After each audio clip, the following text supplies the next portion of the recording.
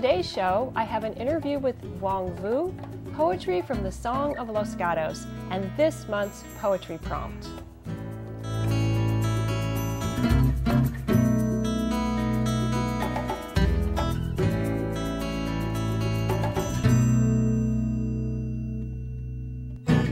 Hello, I'm Erica Goss, and this is Word to Word. Today, my guest is Vuong Vu.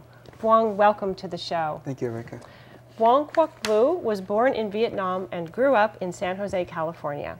He has a Master of Fine Arts degree in creative writing from Fresno State University. His work has been published in numerous literary magazines and anthologies, including Ziziba, Poet Lore, and Atlanta Review. He served as editor for Read Magazine, the San Joaquin Review, and Cejura. In 2012, he began Touring Poetry Press, where he has since published 2 collections of poetry and the Perfume River Poetry Review. I'm very happy to have you on the show today, Vuong. My first question for you is, when did you start writing poetry? I think with all poets, I think the answer is we've always written it. And so I could remember, the first things I wrote when I first learned how to write was poetry. And I think that it has to do with, when I was little, my mother would sing lullabies to me. And so I would remember those words. And I loved those words and that language. And so when I had a chance to write, I did that. So, and you're bilingual. You speak Vietnamese and English. Yes. But you write primarily in English. Yes. Can you tell us why that is? And some of your poetry has Vietnamese words in it. And tell me how you negotiate those 2 languages in your writing. Sure.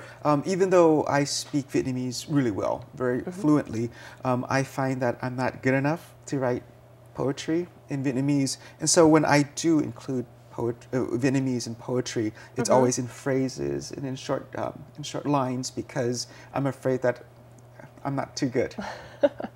I do really like how you use Vietnamese in your poetry. It adds a lot of cultural richness to your work. Right. And so, as you are a working poet, and you're also an editor and a publisher, yes. Can you tell us, you have some strategies for submitting poetry that I think are very helpful, and I know a lot of people watching our show are poets who write often. And can you share with us your strategy for, the overwhelming process of submitting your poetry? Sure. Right. I used to just submit blindly, just sending poems out to whatever magazines are accepting, and that could be very overwhelming. I mean, you could send out 30, 40 manuscripts a year. Definitely. And so now what I do is I limit it to a dozen literary magazines that either I like their work, they've accepted my work, or I know they're the editors. And so that limits it to around 12 that I consistently send my work to every year. And that lets you develop a relationship with those editors, and they with you. Right. And they get to know your work better, and they can probably find out, because they've read a number of your poems, they can find out where is this poem going to fit in. So I think it's a really good way to sort of take that mystery out of submitting that we all go through as writers. Because it can be really overwhelming. Yes, and you send your work out into the void, right? You don't know where's it going to end up, who's going to read it. So I think that's a really smart way of doing that. Thank you for sharing that, Vuong. How did you get interested in editing? You've done a lot of editing. You've been the editor on several magazines, and now you have your own press. So how did that get going for you? It started at San Jose State, and I decided to work on Read Magazine. And so I started editing Read Magazine, and I enjoyed it. I loved the editing process, having to reading submissions and then selecting and then building the manuscript. All of those I absolutely loved. And so when I went to Fresno State, I decided to continue doing that along with writing, which is great. I also wanted to edit and publish. And so I worked on the San Joaquin Journal when I was at San Jose State. Oh, wonderful. Yeah. And then you worked on Read Magazine, and then you were editor of Cejura. Right. And you produced two editions, and the first one was this one, Brothers and Sisters, which is a fantastic issue, and it's wonderful. It was a great experience working on that issue. This is one of Poetry Center's bigger issues, and it's really fantastic.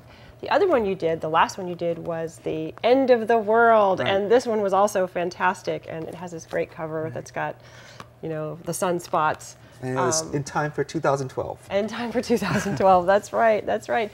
Can you first talk a little bit, Vuong, about editing the Brothers and Sisters issue, Sure. and how did you get the idea for Brothers and Sisters? We went through the staff and I. We went through a bunch of ideas, and what really spoke to us the most was the brothers and sisters. First, we wanted to do siblings, but then we thought that that was too limiting, and we wanted to have the human factor, something more touching into it, and so that's why we made Brothers and Sisters. Yeah, I really like what people sent you. It was so Right. intimate, and Yes. so there were poems there by people who had no siblings, Right. and people who had many siblings, people Right. who had lost a Right. sibling, a brother or a sister, and I really enjoyed reading. I still read it quite Thank you. often.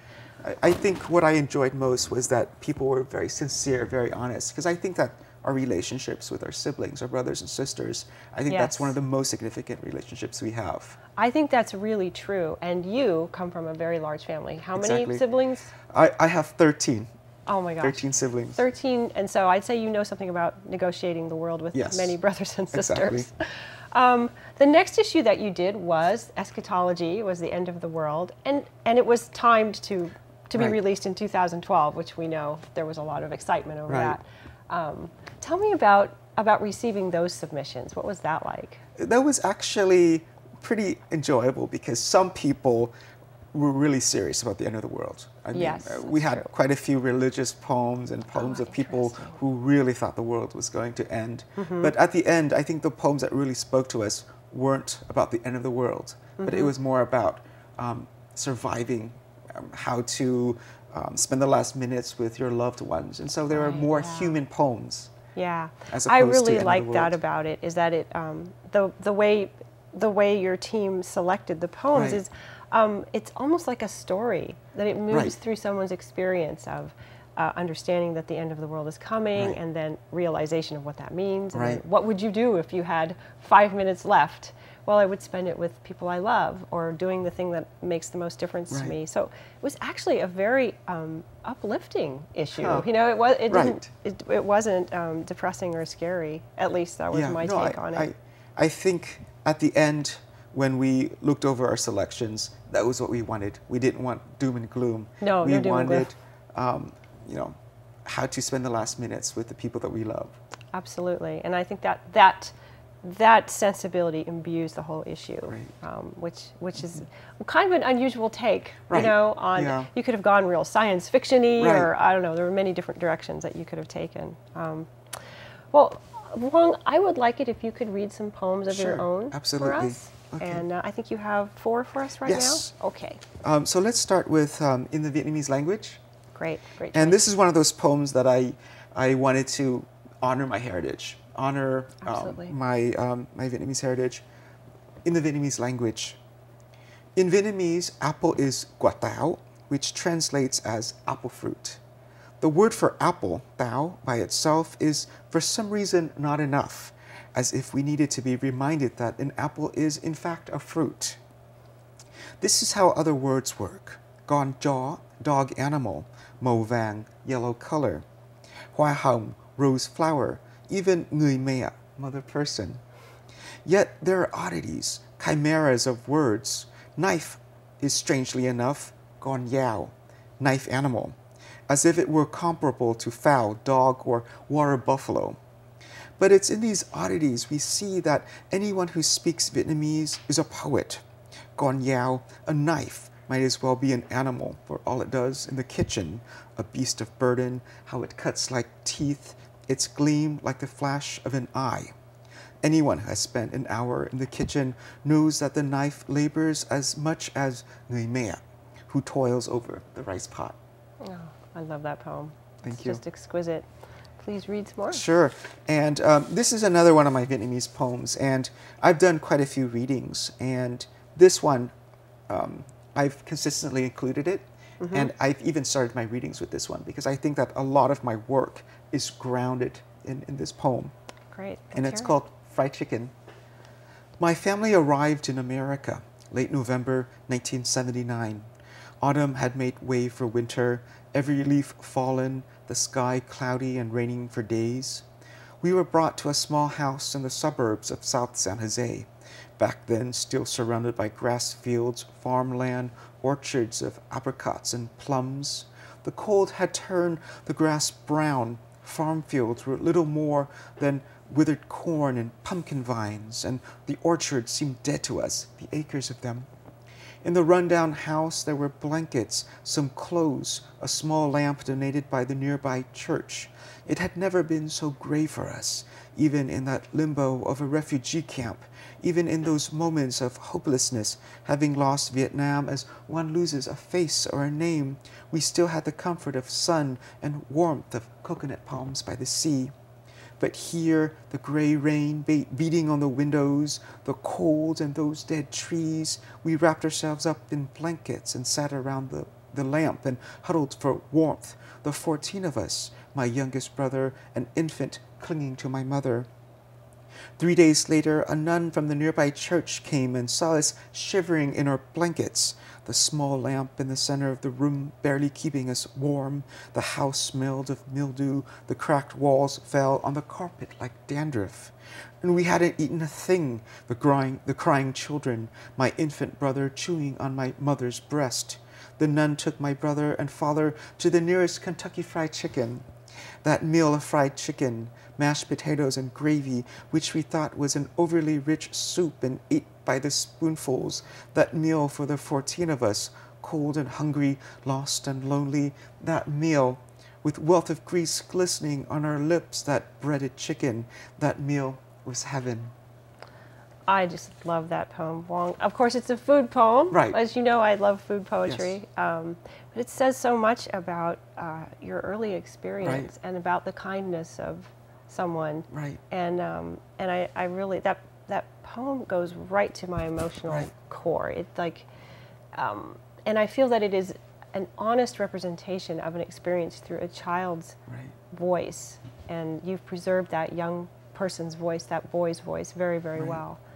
So Yeah, that was one of the poems that I first wrote, and I felt that this was a real poem. This was a Vuong poem. yes, And it felt that yes. my voice was there.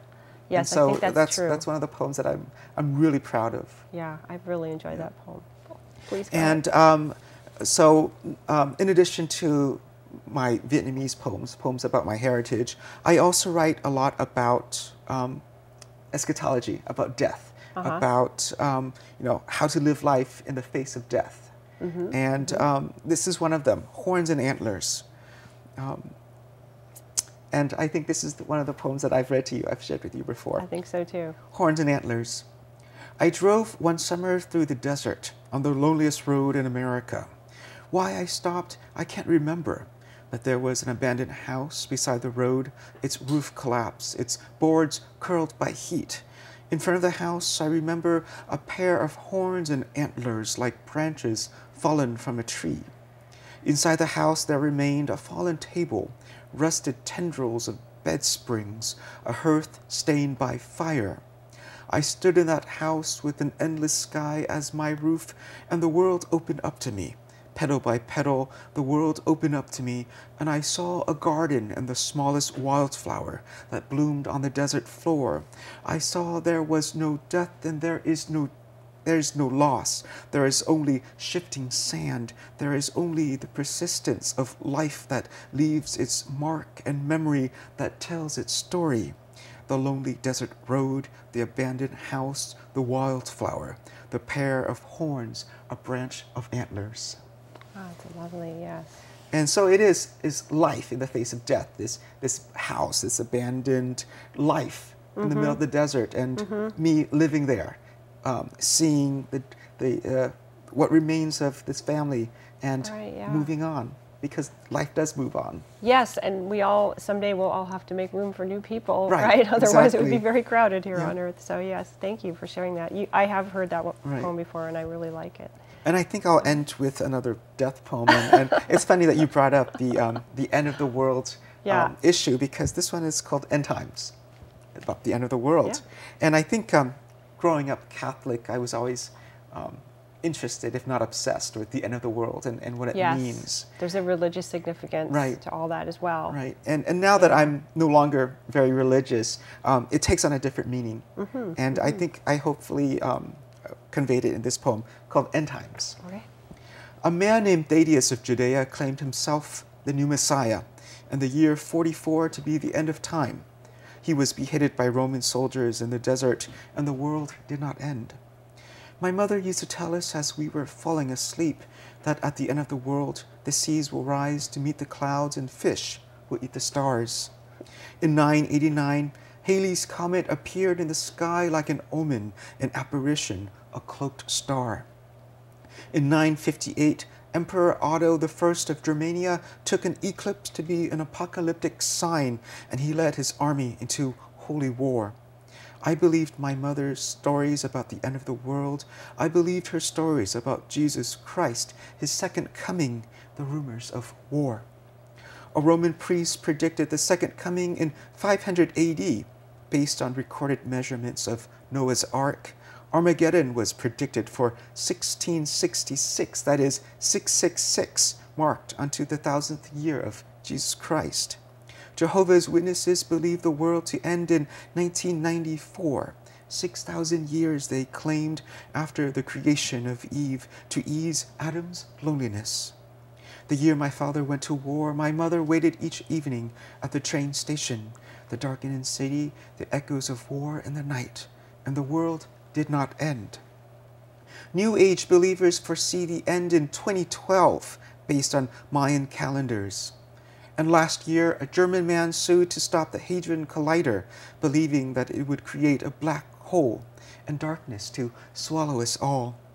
My mother remembers still the meteoric light and the approaching roar of the train the night my father came home from war.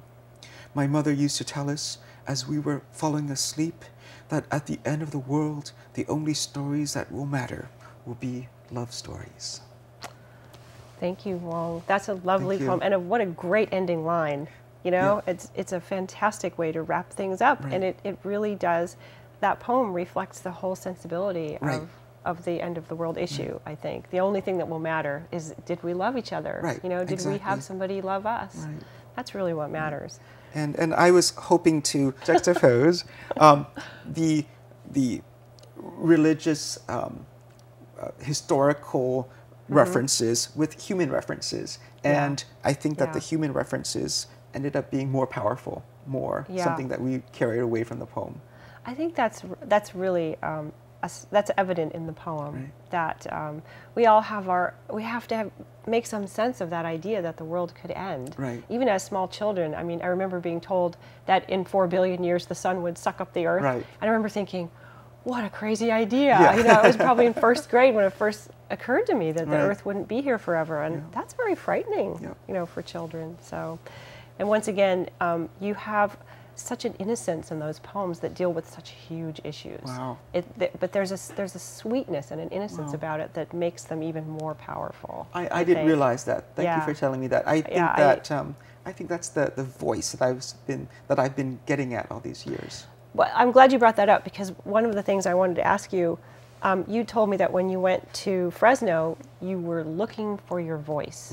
And that's the thing you really wanted to find. Do you think that you found it there? I think so. I think so, because one of the reasons why I decided to go to Fresno State was because I wanted to get away. I wanted to do something different. I didn't want to just be with family and friends and people I've known.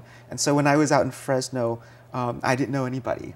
And so I didn't speak to anyone for quite a while, and I was surrounded by all this farmland. And so for the first time, there was silence. And so in those moments of silence, I think that voice just got through. I think, and that's so important to know, that silence is required for discovering who you are as a writer. And you grew up in this big family, and I'm sure there were always things happening. And so you had to remove yourself from your home and let that voice approach you and welcome it in. And I really like how you phrased that. We just have a little bit of time left. Vuong, can you tell us a little briefly about Torain Press? Yes. I decided that I wanted to start my own poetry press because I, one, was frustrated with submitting and getting rejected, and also I saw that there was a lot of great poetry out there in the community. Absolutely. And so I wanted writers to have a chance to voice their poetry. And so I was lucky enough to publish two really excellent collections of poetry. One was by Megan Bohegian, a Fresno poet, and her book that I published was called Sightlines, and it was excellent. Right, And the other poet that I published was Mark Heinlein, and very well. a local Bay Area poet, and his book is Everything We Call Ordinary, which is a book of prose poetry, which was excellent. And Yes. so I'm glad that I was able to get their voices out, put their voices out into the world. Yeah, and that's, I think that should really be the point of your press, Right. Of anyone's press, not Sure. yours specifically, Vuong, but that there are so many more voices in poetry, local voices and voices of different cultures, Right. and the blending of cultures that Sure. we have here in the South Bay that are so deserving and so need to be heard, and they change how you view the world. Right. Poetry changes everybody. When they, Exactly. after they hear it, they're subtly shifted into another universe. And the universes that we have here, it's wonderful that you're giving them a voice, a place for someone like me to come along and discover those voices. Right. So, well, Vuong, I want to thank you so much for being my guest today. I really enjoyed having you, and it was lovely to hear your poetry. Thank you, Erica. Thank you so much. It's a privilege to be here. Student writers of poetry often need help getting better at cultivating images that show rather than tell. One of my favorite poets is Theodore Roethke, a poet who mastered that aesthetic. A good introduction to Roethke's work is found in the American Poets Project volume, Theodore Roethke Selected Poems, edited by Edward Hirsch. Roethke, the son of German immigrants who grew up amidst the greenhouses his father tended near Saginaw, Michigan, wrote verse that, as Hirsch writes in his excellent introduction, put language under intense pressure and developed a strange, highly kinetic, radically associative method. Here are a few examples of this technique in Roethke's poems. All are from The Lost Son and other poems. Sticks in a drowse droop over sugary loam. That's from the poem Cuttings. Bulbs broke out of boxes, hunting for chinks in the dark, which is from Root Cellar. Thick and cushiony, like an old-fashioned doormat. That's from the poem Moss Gathering. I have known the inexorable sadness of pencils. That's from the poem Dolor. And Deep in the Brain, Far Back is from Night Crow. Roethke's classic poem, The Waking, uses the villanelle form to create what Hirsch describes as a direct presentation of the unconscious making itself known. Read Roethke's poems. Try putting words under intense pressure. What does that mean to you as a writer? Let your mind go where it might not have gone, but must in order to create fresh work. Let dreams linger, and take your waking slow. I'm very happy to have 3 poems to read for today's show. These are all from the Song of Los Gatos, which is the new anthology created by the former poet laureate of Los Gatos, Parthenia Hicks. And this is a fantastic collection of 140 poems written by Los Gatos, about Los Gatos, by Los Gatos residents and others. All the poems are about Los Gatos. The first 2 poems I'll read are in the section titled Cats. The first one is called Small Happiness, and it is by Beth Phillips Brown. To wake, stretch and bask cat-like in the winter sun, streaming like honey through the window. A small happiness, but happiness all the same. The next poem is titled Cats, and it's by Nick Butterfield. I have a cat, but I have never seen a mountain lion.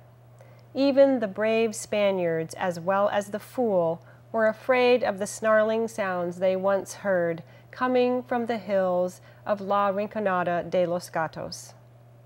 My cat will sometimes attack me suddenly. It happens while I am petting or playing with him. There is still some wild left in him. I too am brave, and sometimes a fool.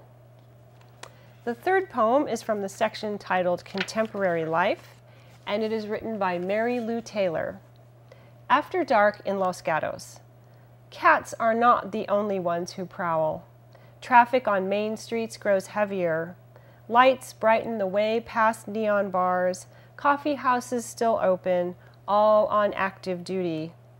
Open doors beckon to walkers, a carousel of jewelry, bicycles, furniture, shoes, flushed with brilliance, fleshed with color. Neighboring cities haven't far to drive to hit the action that's Los Gatos after dark.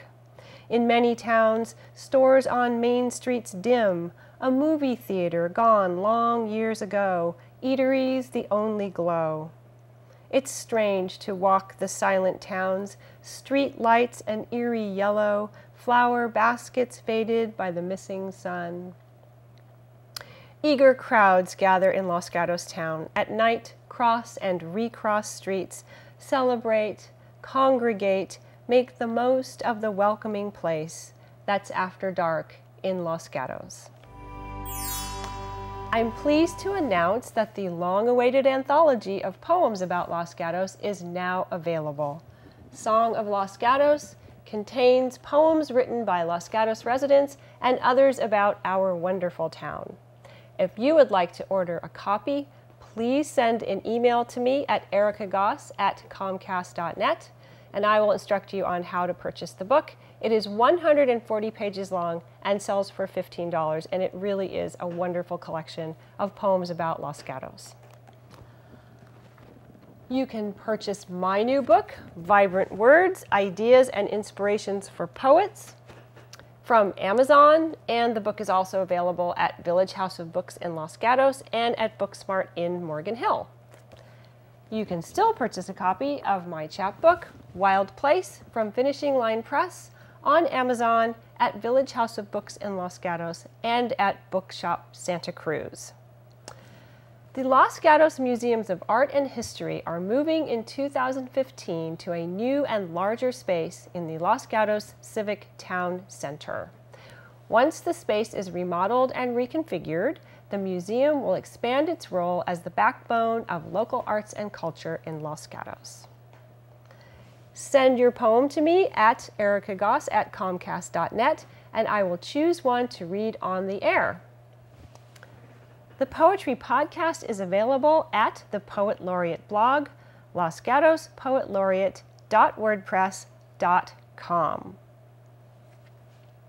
Word to Word is made possible by viewers like you, Rainbow Graphics and Video, and KCAT. Thank you for watching.